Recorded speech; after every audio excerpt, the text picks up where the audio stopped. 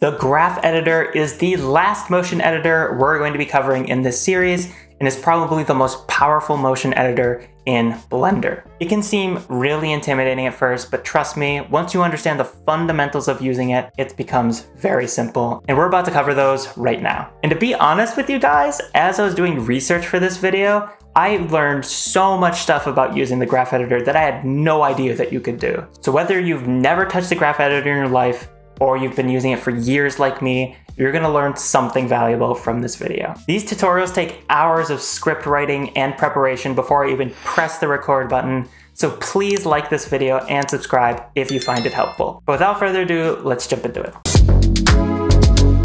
To access the graph editor in Blender, all you need to do is mouse on over to the top of Blender right here and click on this animation workspace. However, when you do that, you might actually notice there isn't a graph editor here. This is the dope sheet, not the graph editor. But as we covered in the last video, all we need to do to change that is mouse on over our dope sheet and press Ctrl plus Tab.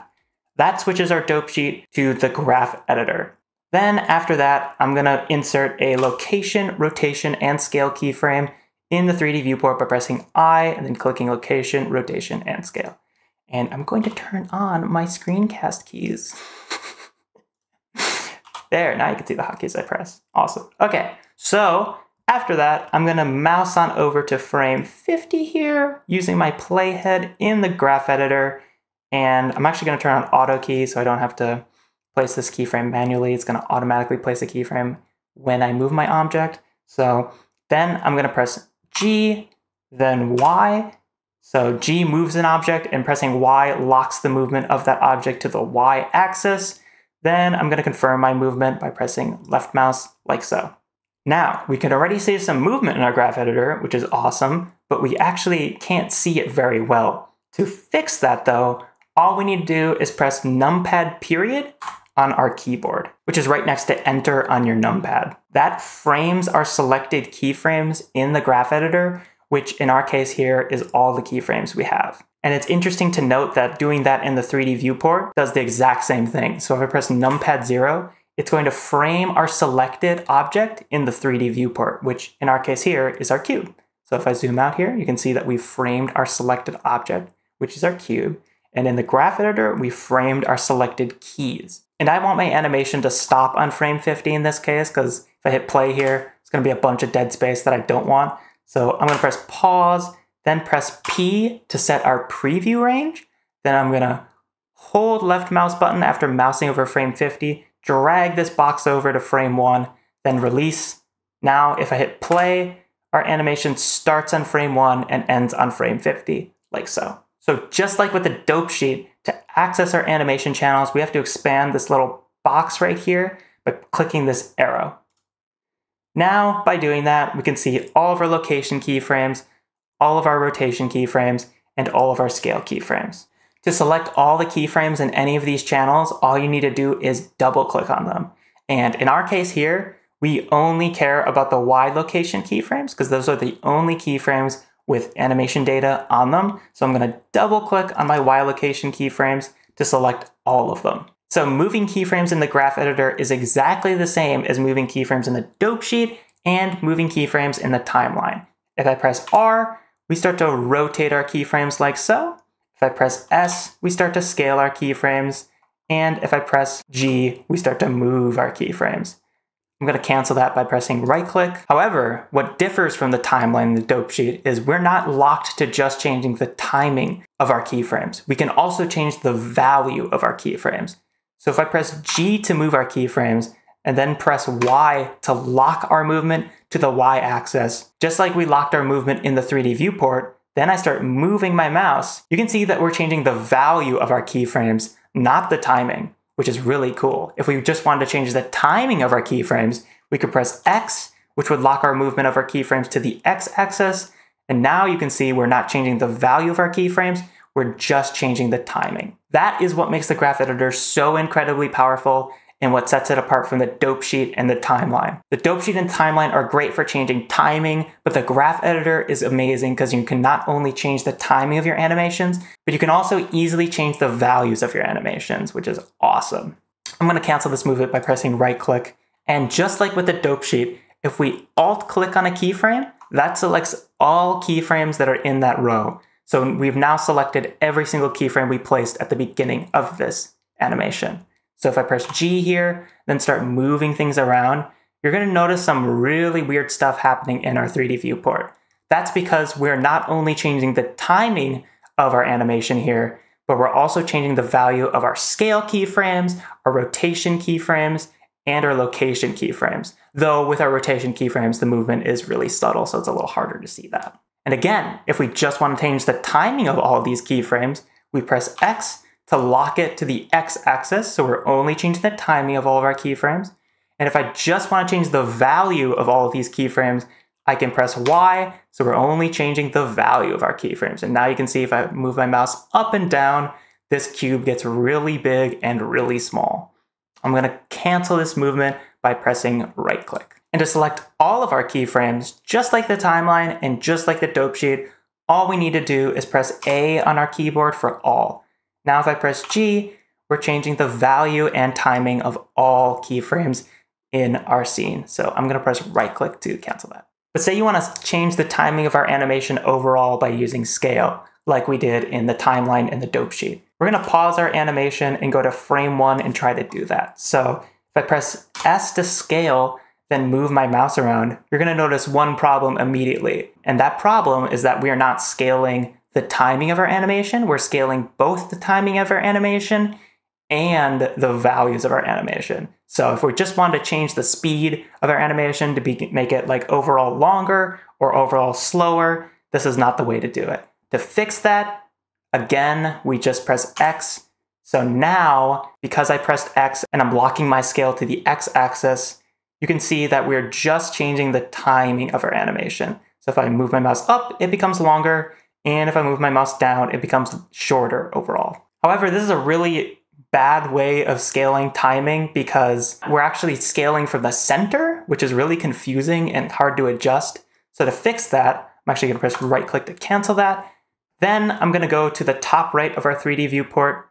I'm going to go to the top right of our graph editor, then click on pivot point, because by default, it's using bounding box center, which is not ideal for this kind of scaling. I want to select 2D cursor, which will actually make it so that we scale from our playhead in our graph editor. Now, if I press S to scale, then X to lock to the X axis to make sure I'm not scaling our values and I'm just scaling our timing, we are now making our animation shorter overall or longer overall from that specific point in space. To make it a little bit more obvious what this is doing, if I go to frame 50, do the exact same thing, press S, then X, you can see that we are now scaling from frame 50, which is a lot more of an intuitive way to change the timing of our animation overall. So I'm going to cancel that by pressing right-click. I'm going to go back up here and switch this back to bounding box center. And right next to this, you might have noticed that this only show selected option is also available in the timeline. So if I deselect my cube by selecting this negative space in the 3D viewport, you can now see that we don't see any of our animation channels. But if I turn this off, we can see them all once again because this option lets us see all animation channels in our scene, whether or not the object is selected. But personally, I almost always have that on, so I'm going to select our cube once again. However, you might have noticed that when you select a keyframe in the graph editor, there are these handles that come off of the edges of your keyframes. These handles are what determine how the computer goes from one keyframe into another. So if we have a nice gradual transition on the Y location, as we do here, and play back our animation, you can see that just like we're seeing in the graph editor here, our cube is kind of starting real smoothly, gets a little bit faster in the middle, and stops very slowly. So there's a nice slow in and slow out of this movement. However, if we left click on this keyframe right here, then hold left click on our handle here, just drag that over to the right, this movement becomes really snappy and fast. So you can see that our cube is really jolting on to the right a little bit faster. And we can compare that to the original by doing this. So this is what this looks like originally. And if we undo that, this is what it looks like after our movement. So this is before, and this is after. So as you can see, it's becoming a lot faster and zippier. you can modify handles in Blender the exact same way you modify keyframes. So if I mouse over our graph editor here and press G, we can move our handle like so. If I press S, we can scale our handle like so. And if I press R, we can rotate our handle like so. And I'm going to confirm that by pressing left click. But say you want to reset your handle so that it's back to how it originally was. All you need to do is click on your keyframe, then press Shift plus S on your keyboard, then press this option right here called Flatten Handles.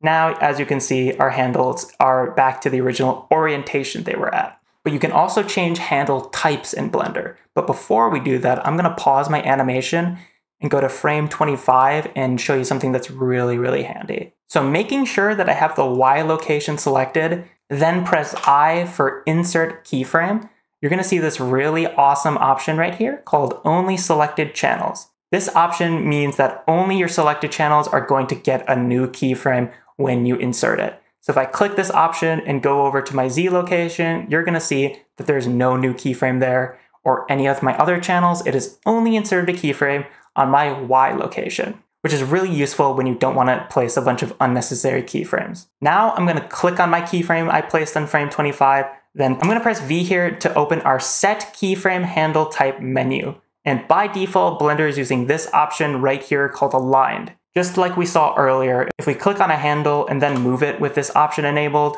the other opposite handle kind of follows the orientation of that handle. So it's aligned with the other position of the handle. However, if I press right click to cancel that, click on our keyframe again, then press V and go to Free Handle Type, that means our handles are now unlocked from one another. So I can click on this handle here, press G, do some crazy movement like this, and now our other handle is not following this one. So I can click on our, oops, I actually clicked off of our keyframe there by mistake. So I'm going to click on our keyframe once again to make it visible.